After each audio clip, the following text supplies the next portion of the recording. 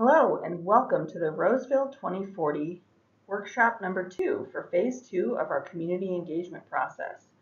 I'm going to give you a brief introduction to where we've been in the comprehensive plan process and what we're asking of you now in this community engagement event. There are supplemental materials on the city's website for you to review and comment on after this presentation. First of all, what is a comprehensive plan and why should we care about it? A lot of people don't even know that their city has a comprehensive plan. A comprehensive plan first starts with you and what you've told us about Roseville. The Roseville Comprehensive Plan should confirm your community vision. It's meant to reflect regional policies, but also identify important local goals and objectives. It serves as a community compass as it guides redevelopment and development, but also gets more specific about specific projects like sewer, water, and other types of projects. There's also a procedure for how to amend the plan within the document itself. And why does a city have to have one? Well, beyond the fact that we're required to have one, the city's comprehensive plan helps us make decisions about the future. As you can see from the pyramid at the right, the comprehensive plan forms the basis for a lot of things the city does. For example, it helps the city make decisions about things like new development and redevelopment, housing, and how to spend parts of the budget on things like roads, water, sewer, and parks. Overall, the comprehensive plan lets the city take control of its future. The city also works with the regional government, in our case, the Metropolitan Council. The Met Council has a regional plan called Thrive 2040 that helps inform the city's comprehensive plan. The series of regional policy plans that the Met Council writes helps to inform the city's comprehensive plan. Those include water resources, parks, transportation, and housing. Those regional plans get updated every 10 years, and thus the city comprehensive plan gets updated every 10 years as well.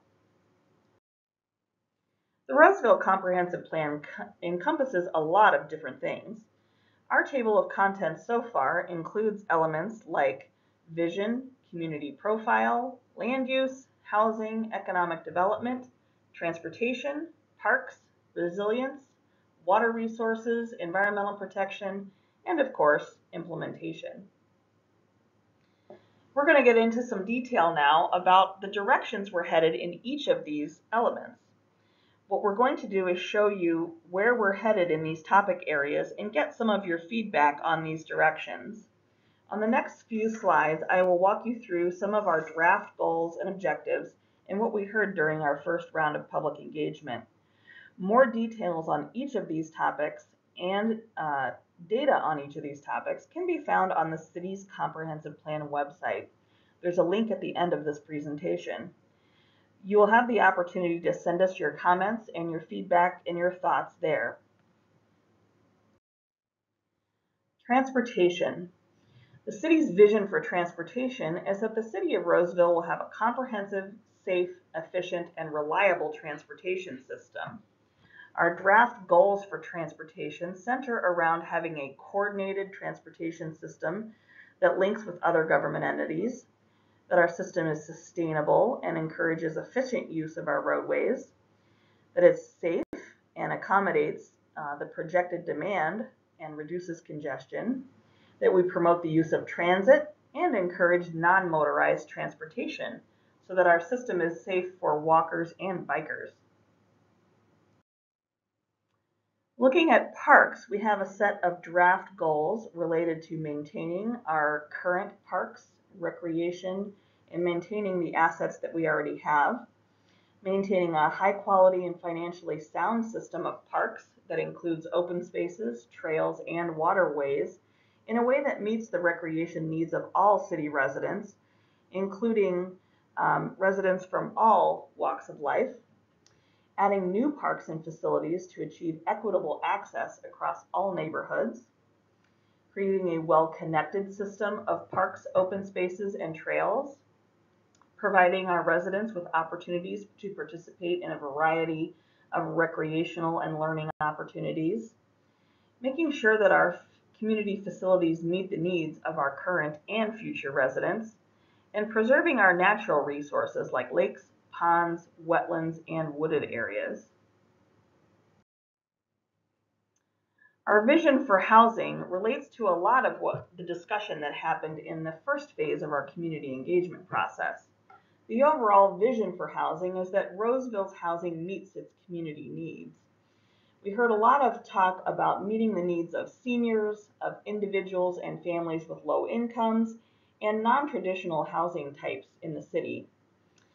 So the overall goals that have been developed for housing include developing a coordinated strategy for housing, encouraging the development of a wide range of housing types, making sure that the housing stock is safe and well maintained, establishing public and private partnerships to ensure life cycle housing throughout the city.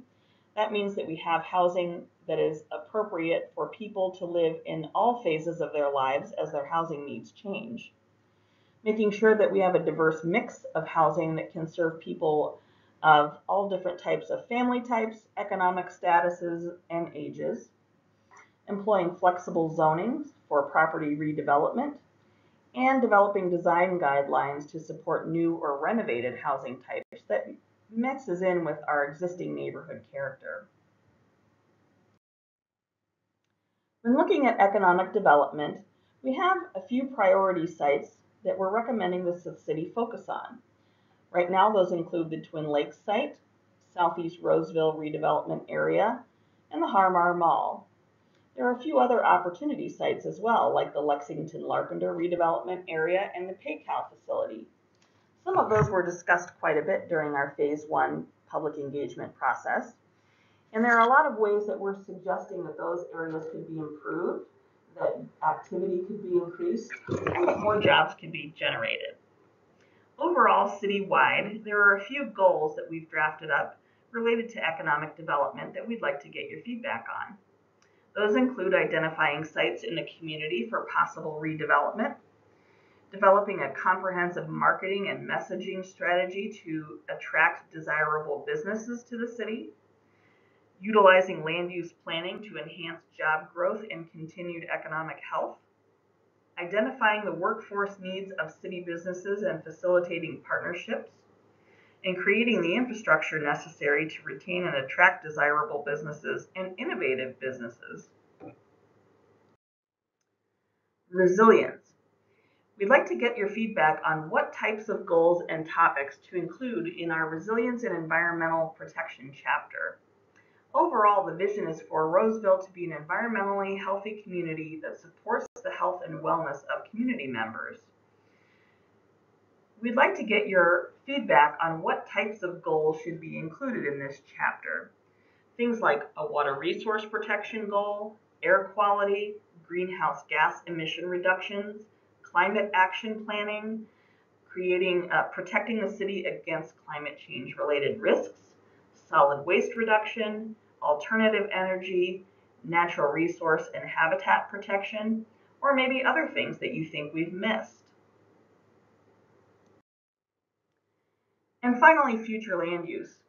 This map shows the entire city and the future land uses that are anticipated on all of the parcels of land in the city. The areas that are outlined in blue and crosshatched are areas for potential development or redevelopment, areas where we think there's potential for increased activity or building on the assets that are already there. Some of those areas you'll notice correspond with the redevelopment areas that I mentioned back in the economic development slide. There is additional information on what each of these categories mean and what would be prescribed for these areas on the city's website that we would ask you to read and provide feedback on. There are several opportunities for input in addition to looking through these materials. As I mentioned earlier, the city has an online presence at cityofroseville.com/compplan for you to review more detail on each of these topics and give us your thoughts and feedback on the directions we're headed. There will be more information posted on social media as well, so please follow the city. We will have open house meetings in specific areas of the city for where future land use designations are proposed to change. Those will happen throughout the month of December and possibly into January. And later on, there will be a formal public hearing when the complete draft of the plan is completed, and that will happen in late winter or early spring. Thank you for taking the time to view this presentation, and we look forward to hearing from you.